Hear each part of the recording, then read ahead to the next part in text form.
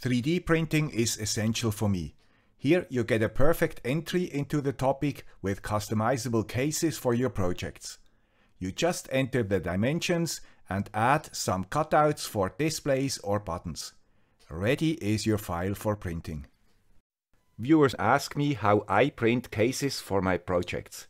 In this video I will show you how you can print your own boxes with a simple and free of charge method based on what I call Configurable Base Box. Grüezi YouTubers, here is the guy with a Swiss accent, with a new episode and fresh ideas around sensors and microcontrollers. This is what we will have at the end. A clickable box, in this case a box for my RF Link project of video number 242. Easy to close and easy to open with the traditional prying tool. Cool! I leave a link in the description if you do not have such a useful tool in your lab. As usual, we will focus on how you can get things done. It will not at all be a CAD tool training video. Today we will find the information to install Fusion 360 and get a free of charge license for makers. Use my adjustable base box as a head start. Adjust this box to the right size and add some holes for power, LEDs and other stuff. I will also show you a trick on how I create perfect 3D printed holes and how I attach PCBs like an Arduino inside the box. The process is straightforward and easy. If you need more CAD tool training, you still can search for Fusion 360 videos. However, you do not need it if you only want boxes for your projects. If you use another CAD tool, you still can use the ideas presented in this video, but you have to create your own base box. I use Fusion 360 because I know that many of you also use it. Like that, it is easier for us to share files, as we will later see. I have no particular preference for CAD software. I used SolidWorks before. But SolidWorks is very expensive and therefore not widely used in the maker community. Here is the link to get a free license for Fusion 360. It is valid for 1 year, but I recently renewed mine without significant problems. The only thing is that the renewal takes a while to get activated, so be patient. As a first step, please download the file from my link in the description and save it in a directory on your computer. If you open Fusion 360, it looks like that, an untitled sheet. First, you have to create a new project. I suggest you create a new project with the name Box Template, because in the future you can use this project as a base for all other projects. Now you can open the downloaded file from before. This is a one-time task because now the information will be stored in your Fusion 360 data. You do not need the file anymore. My box template consists of 2 parts and it already has 3 holes and the mount for a PCB. It most probably will not fit your project, but I will show you how to change it. My box is mainly based on a video from Adafruit, where you can see in detail how the case is built. You find a link to this video in the description. It is highly recommended if you want to learn Fusion 360. Before I saw this video, I created my boxes differently. I used screws as shown here. This principle is okay, but the posts for the screws take a lot of space and the boxes become bigger to fit the same content.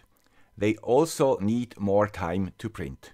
Because we want to keep this project as a template, we first have to copy it to a project called RF Link. Now we go to this project and open the object. If we look at the structure of the box, we see 2 components, top and base. We can hide each component if we do not want to see it. Most probably, the dimensions of your projects are different. So, as a first step, you have to decide the size of the box. For that, we open the parameters pop-up. Here we find the dimensions of the box. If we, for example, change width to 30 mm, the box becomes smaller. Also, the base part is adjusted accordingly. And look at this hole. It remains centered. This is the secret sauce which enables even a beginner to adapt this box fast to his needs. If the dimensions are as they should be, we hit OK. Next we have to decide which holes we need. My device requires a power plug, a hole for the antenna and one for the status LED. The latter two on the top of the box. Let's first adjust the hole for the power plug. I want it in the middle of the right wall of the box. We measure its diameter and search for the sketch which contains the hole. It is in the top component and in sketches.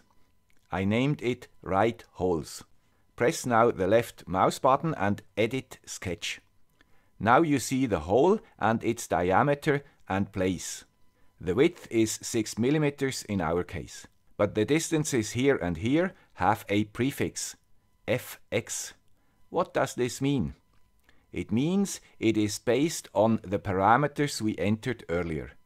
A double click shows us how the position of the circle is defined. With this method, the hole moves automatically to the right place.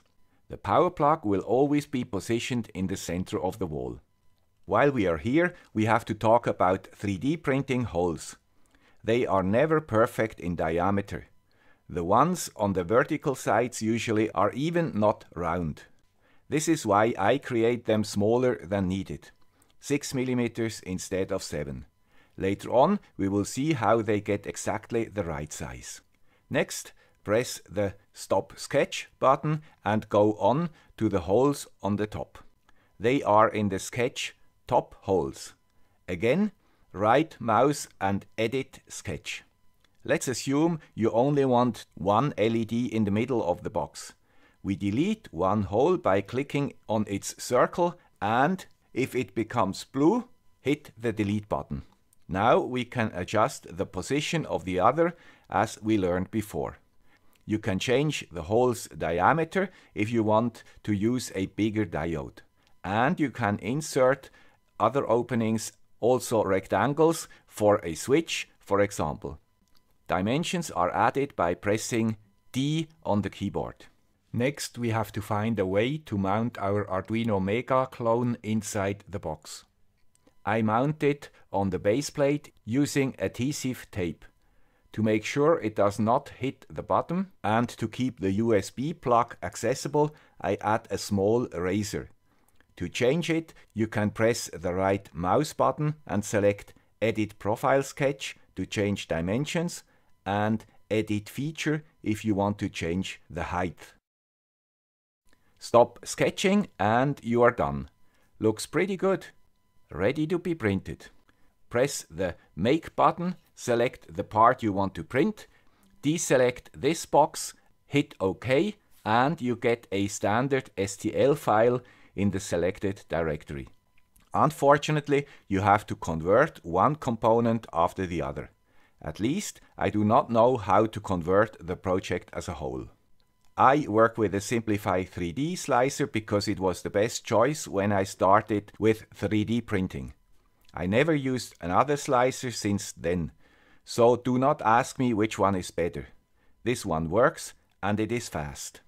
Because I do not want to have a cable to the printer, the transfer of the STL files is done via Wi-Fi, using this special SD card.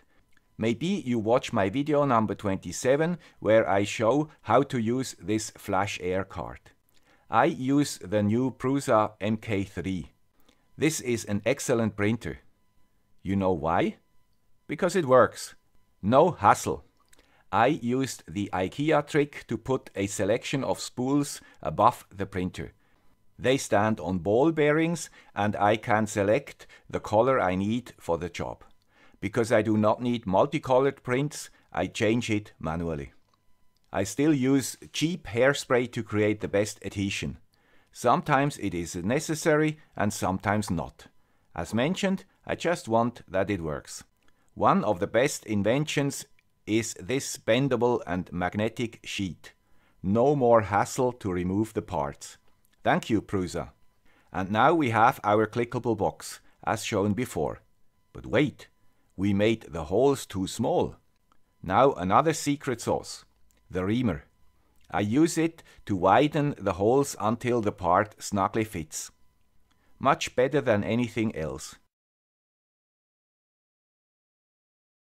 If I choose a utterly wrong diameter, I sometimes also use this step drill bit. And if I created the hole too big, I hide it from my wife.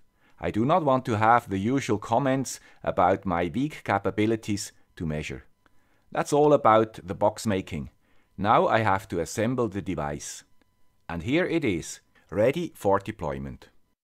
I hope this video was useful or at least interesting for you. If true, please consider supporting the channel to secure its future existence. You find the links in the description. Thank you. Bye.